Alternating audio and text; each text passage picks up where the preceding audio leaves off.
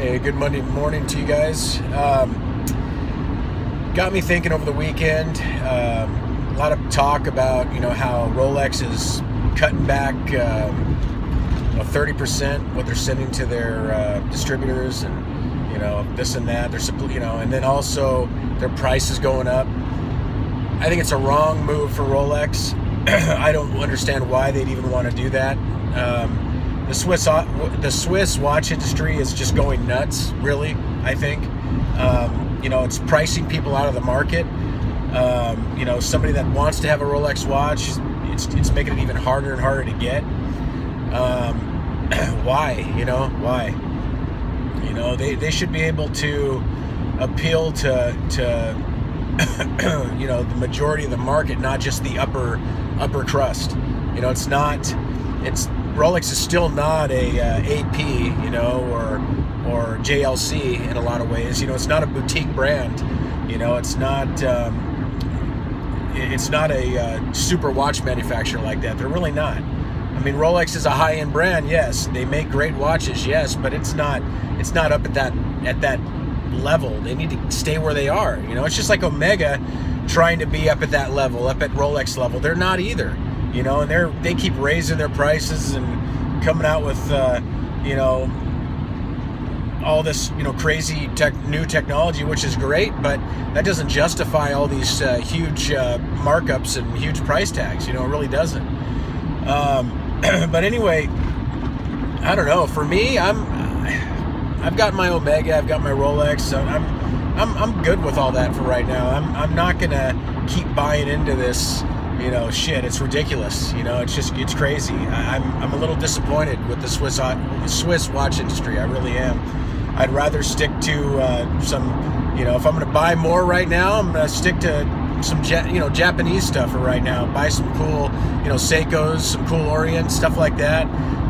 It's almost like it's making the watch collecting unenjoyable. People say it's got to hurt in order for it to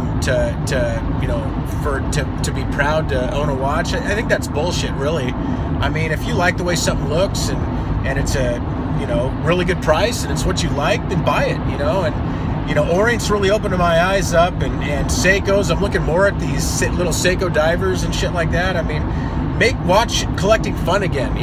I can remember when I first got into watches, and you could buy a Speedmaster for $1,200, $1,000. You could buy a Seamaster for the same price, and that was expensive, but it was like obtainable.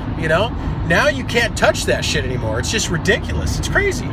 It's just crazy. Where are they going? They're mad. It's just crazy. And for them to still hang the COSC shit over our heads, who gives a fuck? COSC?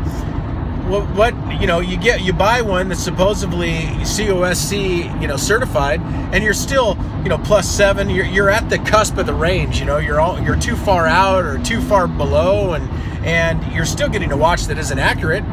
You buy an Orient, and it's within those specs, actually way better in those specs, and you don't have to pay for anything, and it doesn't even fucking matter as long as the damn thing is 200 meter water resistance. Hey, you could dive with it, and it'll be accurate.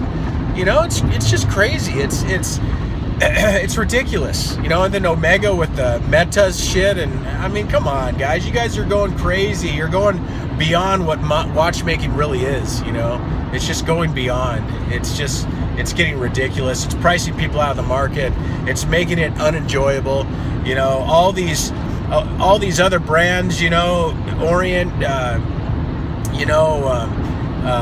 Seiko, even some lower end watch manufacturers like maybe Oris, which is a company-owned brand, which makes some really cool watches. Yeah, they use ETA and Stiletto or whatever it is, but they're eating Rolex and Omega's lunch. I'm sure they're selling a shitload of watches. You know what I mean? Because they're still at that level. They're still priced right. But all these other ones, people are they're out of their mind. They're out of their mind. And some people are probably like, oh man, this guy likes Rolex and this and that. I do, but they're going crazy.